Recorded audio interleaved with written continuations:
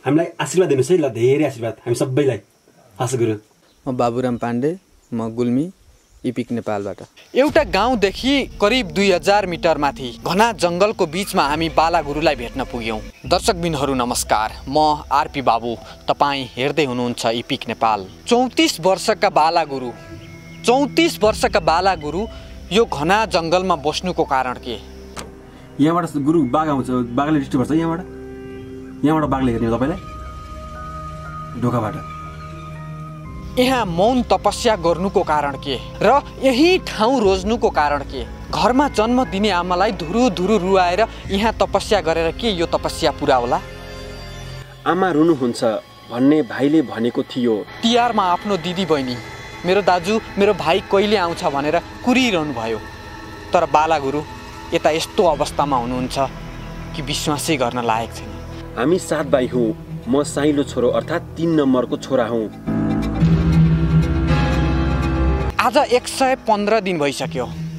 115 दिन, करिब 4 महिना। 4 महिनासम्म घना जङ्गलमा बस्न तपाईँ सक्नुहुन्छ, त्यो पनि एक्लै। हामी बाला गुरुसँग केही कुराकानी गर्नेछौँ। तपाईँ यो भिडियो पुरा हेर्नुहोला।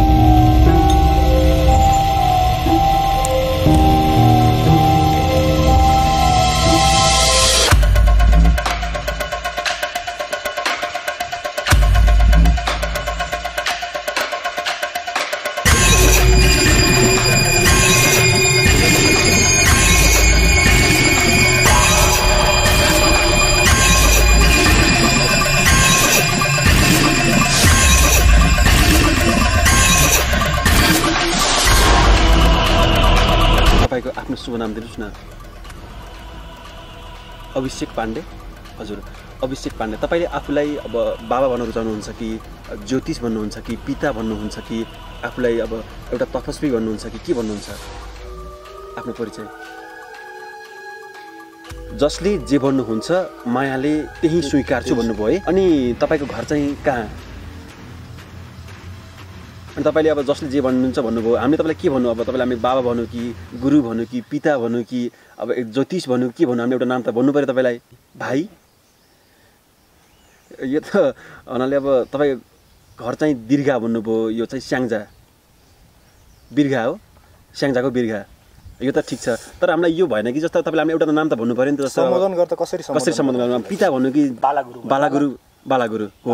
हजुरलाई यो संसारले के भनेर चिन्न सक्छ भन्ने कुरा? बाला गुरु अभिषेक पाण्डे हो। आज हामीसँग हुनुहुन्छ बाला गुरु अभिषेक पाण्डे। हामी तपाईँसँग केही कुराकानी गर्न गइरहेका छौँ। तपाईँ यो डरलाग्दो जङ्गल छ, घनाघोर जङ्गल छ हो। तपाईँ यो जङ्गलमा खास किन आउनुभयो? तपाईँ यही जङ्गल नै किन रोज्नुभयो? कहिले आउनुभयो र यो तपस्या कहिलेसम्म? म यहाँ आउनुको कारण मेरो सपनामा उत्तर दिशा तपस्याको लागि दिएकोले हो र यो ठाउँ विशेष सिद्ध भूमि हो। यहाँ घिमिरे बाबालाई श्रीकृष्णले रामचन्द्र स्वरूपमा दर्शन दिनुभएको थियो। पहिले बाघको रूपमा आएपछि रामचन्द्रको स्वरूप देखाएर धनुष प्रदान गर्नुभएको थियो। म 34 वर्षको भएँ भन्नुभएको छ। तपाईँ जुन बाला गुरु अभिषेक पाण्डे, तपाईँको उमेर 34 वर्ष भयो। यो उमेरमा त सबैलाई अब बिहे गरौँ, घर जाउँ, बसौँ सबैलाई नै हुन्छ। तपाईँ चाहिँ अब खास किन आउनुभयो त यहाँ यो जुन तपस्या गर्नको लागि? जुन उमेर पनि बल्ल 34 वर्ष भएको छ। सबै प्राणीहरूको उद्धार र विश्व शान्ति सबै पितृहरूको उद्धारको लागि तपाईँ यहाँ तपस्या बस्नुभयो। तपाईँ तपस्या बसेको कति महिना भयो अथवा कति दिन भयो? यो तपस्या कहिलेसम्म? जेठ 20 गतेबाट यहाँ बस्नुभयो, कति भन्ने भन्दा थाहा हुँदैन। करिब आज 4 महिना भयो हुन लाग्यो। करिब आज जो 100 दिनभन्दा बढी भइसक्यो। 4 महिना पुग्न लाग्यो है। अब जेठ असार साउन भदौ मौन बसेको त 4 महिना भयो। मौन बसेको 4 महिना भयो। अनि तपाईँ के खानुहुन्छ त? त्यसम्म गहुँको रोटी एकचोटि खानुहुन्छ। यसको मतलब एक छाक खानुहुन्छ। अब यो घना जङ्गलमा तपाईँ बस्नु भएको छ। अब एकदम हामीलाई पनि डर लाग्यो, यहाँ बस्न एक्लै बस्न डर लाग्छ। अब राति बाघ आउँछ होला, सर्पहरू आउँछ होला। तपाईँ जुन त्यस्तो केही देखिएको छ? पहिले 2-4 दिन बाघ आउँथ्यो, अहिले आएको छैन। यसको मतलब तपाईँलाई बाघ आएर पनि तपाईँको ध्यानलाई डिस्टर्ब गर्न खोज्यो। अब तपाईँ त जुन यहाँ बसेको करिब 4 महिना भइसक्यो, तपाईँको घरमा को हुनुहुन्छ र घरबाट यस्तो नगर छोरा अथवा त्यस्तो केही भन्नुहुन्छ? अनि तपाईँलाई घर बामा कोही भेट्न आउनुभयो तपस्या बसिसकेपछि? घर थाहा छ कि छैन यहाँ बसेको छ भन्ने? हामी 7 भाइ हौँ। म साइलो छोरो अर्थात् 3 नम्बरको छोरा हुँ। आमा रुनुहुन्छ भन्ने भाइले भनेको थियो दसैँभन्दा अगाडि आएर भन्नाले भाइ यहाँ भेट्न आउनु भएको छ तपाईँलाई। अब जुन घरमा 7 भाइ छोरछोरी हुनुहुन्छ, अब तपाईँलाई त 4 महिनादेखि 81 अब के भयो? भगवान्ले जान भन्नुभयो कि तपाईँ 81 ध्यानमा खास कसरी आउनुभयो? जुन स्याङ्जाको मान्छे गुल्मी आउनु भएको छ। म पहिले त्रिवेणीमा र त्यसपछि परासीको शिव मन्दिर खखरिबारी बस्दा सपनामा भएको, त्यसपछि भारतको ओमकारेश्वर नर्मदामा गई बसेको र त्यहाँ पनि दिशा मिलेन र म यहाँ आएको हुँ। अब हामी अन्तिममा पनि छौँ।